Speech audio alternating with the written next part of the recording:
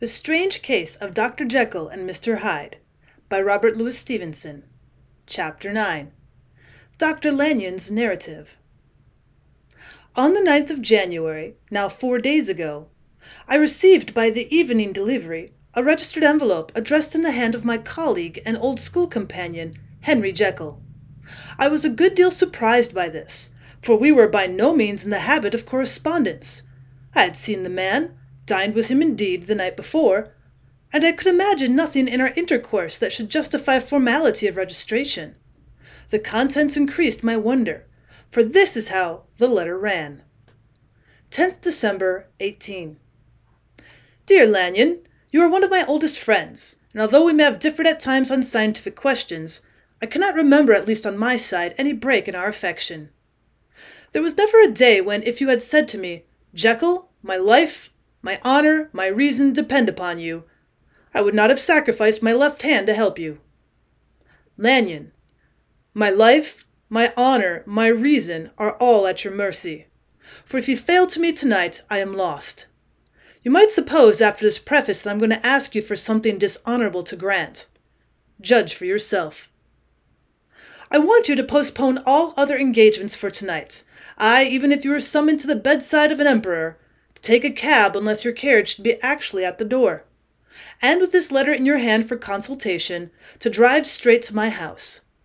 Poole, my butler, has his orders. You will find him waiting your arrival with a locksmith. The door of my cabinet is then to be forced, and you are to go in alone, to open the glazed press, letter E on the left hand, breaking the lock if it be shut, and to draw out with all its contents as they stand, the fourth drawer from the top, or, which is the same thing, the third from the bottom. In my extreme distress of mind, I have a morbid fear of misdirecting you, but even if I am in error, you may know the right drawer by its contents, some powders, a vial, and a paper book. This drawer I beg of you to carry back with you to Cavendish Square, exactly as it stands. That is the first part of the service. Now for the second.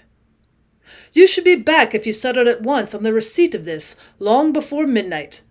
But I will leave you that amount of margin, not only in the fear of one of those obstacles that can neither be prevented nor foreseen, but because an hour when your servants are in bed is to be preferred for what will then remain to do.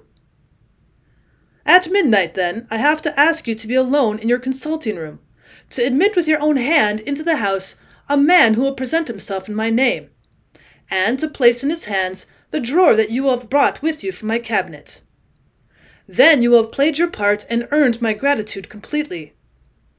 5 minutes afterwards, if you insist upon an explanation, you will have understood that these arrangements are of capital importance, and that by the neglect of one of them, fantastic as they must appear, you might have charged your conscience with my death or the shipwreck of my reason. Confident as I am that you will not trifle with this appeal, my heart sinks and my hand trembles at the bare thought of such a possibility. Think of me at this hour in a strange place, laboring under a blackness of distress that no fancy can exaggerate, and yet well aware that if you will but punctually serve me, my troubles will roll away like a story that is told. Serve me, my dear Lanyon, and save your friend, H.J. P.S.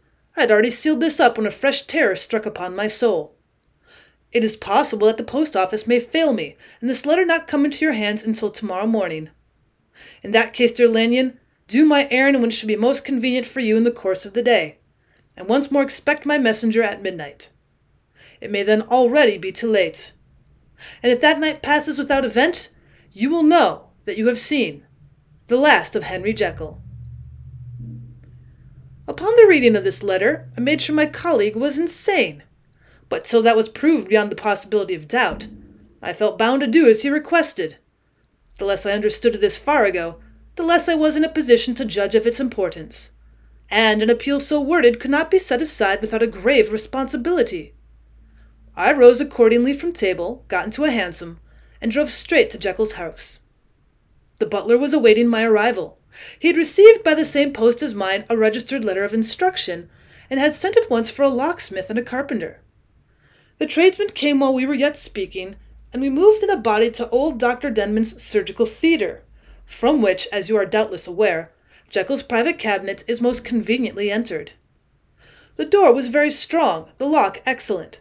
The carpenter avowed he would have great trouble and have to do much damage if force were to be used, and the locksmith was near despair. But this last was a handy fellow, and after 2 hours' work the door stood open. The press marked E was unlocked, and I took out the drawer and had it filled up with straw and tied in a sheet, and returned with it to Cavendish Square. Here I proceeded to examine its contents. The powders were neatly enough made up, but not with the nicety of the dispensing chemist, so that it was plain they were of Jekyll's private manufacture. And when I opened one of the wrappers, I found what seemed to be, to me, a simple crystalline salt of a white color. The vial to which I next turned my attention might have been about half full of a blood-red liquor, which was highly pungent to the sense of smell, and seemed to me to contain phosphorus and some volatile ether. At the other ingredients, I could make no guess. The book was an ordinary version book and contained little but a series of dates. Well, these covered a period of many years, but I observed that the entries ceased nearly a year ago, and quite abruptly. Here and there a brief remark was appended to a date, usually no more than a single word. Double, occurring perhaps 6 times in a total of 700 entries, and once very early in the list and followed by several marks of exclamation, total failure. All this, though it whetted my curiosity, told me little that was definite. Here were a vial of some salt, and the record of a series of experiments that had led, like to many of Jekyll's investigations, to no end of practical usefulness. How could the presence of these articles in my house affect either the honor, the sanity, or the life of my flighty colleague? If his messenger could go to one place, why could he not go to another? And even granting some impediment, why was this gentleman to be received by me in secret? Well, the more I reflected, the more convinced I grew that I was dealing with a case of cerebral disease, and though I dismissed my servants to bed, I loaded an old revolver, that I might be found in some posture of self-defense. 12 o'clock had scarce rung out over London ere the knocker sounded very gently on the door. I went myself at the summons, and found a small man crouching against the pillars of the portico. "Are you come from Dr. Jekyll?" I asked. He told me yes by a constrained gesture, and when I had bidden him enter, he did not obey me without a searching backward glance into the darkness of the square. There was a policeman not far off, advancing with his bull's-eye open, and at the sight I thought my visitor started and made greater haste. These particulars struck me, I confess, disagreeably, and as I followed him into the bright light of the consulting room, I kept my hand ready on my weapon. Here at last I had a chance of clearly seeing him. I had never set eyes on him before, so much was certain. He was small, as I have said, and I was struck besides with the shocking expression of his face, with his remarkable combination of great muscular activity and great apparent debility of constitution, and last but not least with the odd subjective disturbance caused by his neighborhood. This bore some resemblance to incipient rigor, and was accompanied by a marked sinking of the pulse. Well, at the time I set it down to some idiosyncratic personal distaste, and merely wondered at the acuteness of the symptoms. But I have since had reason to believe the cause to lie much deeper in the nature of man, and to turn on some nobler hinge than the principle of hatred. This person, who had thus from the first moment of his entrance struck me in what I can only describe as a disgustful curiosity, was dressed in a fashion that would have made an ordinary person laughable. His clothes, that is to say, although they were of rich and sober fabric, were enormously too large for him in every measurement, the trousers hanging on his legs and rolled up to keep them from the ground, the waist of the coat below his haunches, and the collar sprawling wide upon his shoulders. Strange to relate, this ludicrous accoutrement was far from moving me to laughter. Rather, there was something abnormal and misbegotten in the very essence of the creature that now faced me, something seizing, surprising, and revolting. This fresh disparity seemed but to fit in with and to reinforce it, so that to my interest in the man's nature and character there was added a curiosity as to his origin, his life, his fortune, and status in the world. These observations, though they've taken so great a space to be set down in, were yet the work of a few seconds. My visitor was, indeed, on fire with some sombre excitement. "Have you got it?" he cried. Have you got it?" And so lively was his impatience that he even laid his hand upon my arm and sought to shake me.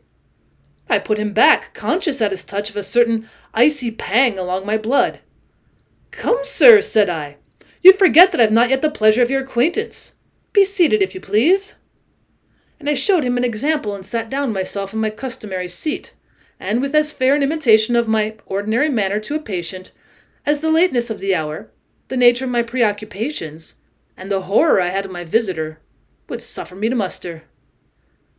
"I beg your pardon, Dr. Lanyon," he replied civilly enough. "What you say is very well founded, and my impatience has shown its heels to my politeness. I come here at the insistence of your colleague, Dr. Henry Jekyll, on a piece of business of some moment." I understood. He paused and put his hand to his throat, and I could see, in spite of his uncollected manner, that he was wrestling against the approaches of the hysteria.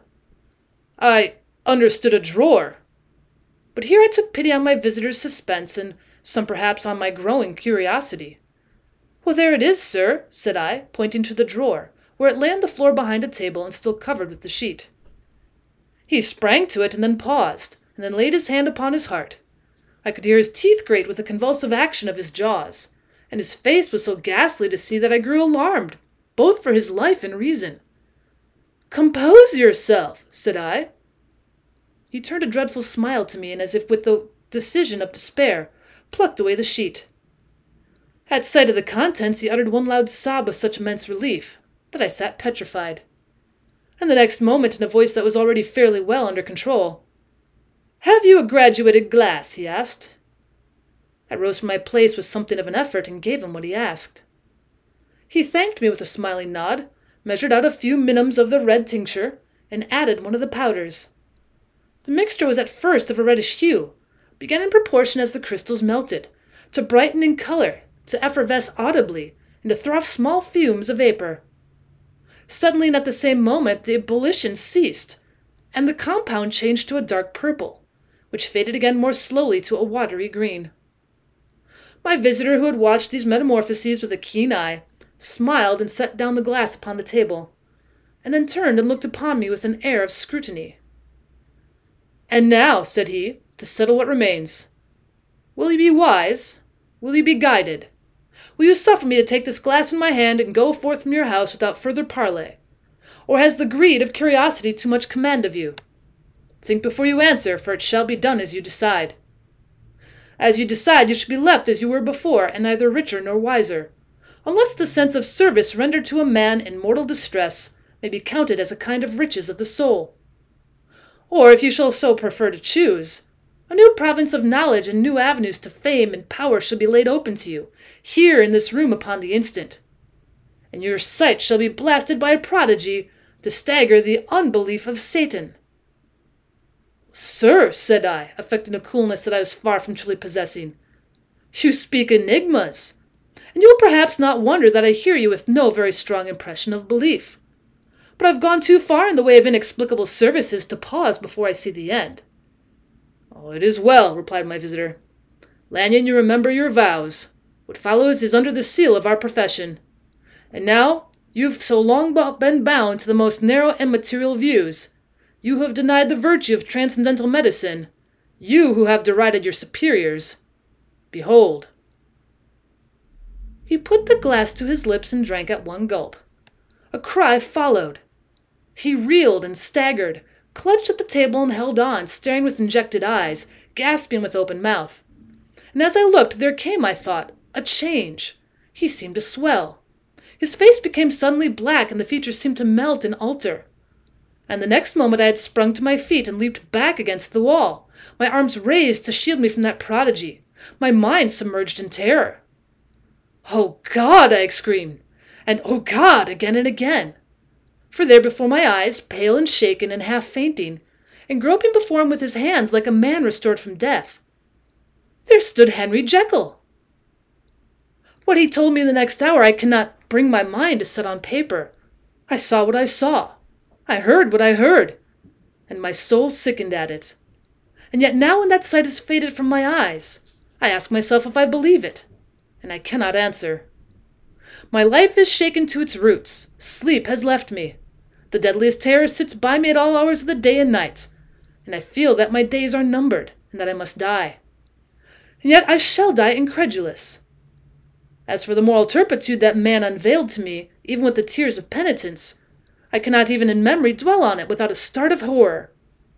I will say but one thing, Utterson, and that, if you can bring your mind to it, will be more than enough.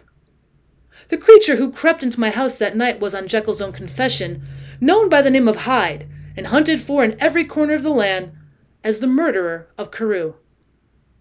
Hasty Lanyon.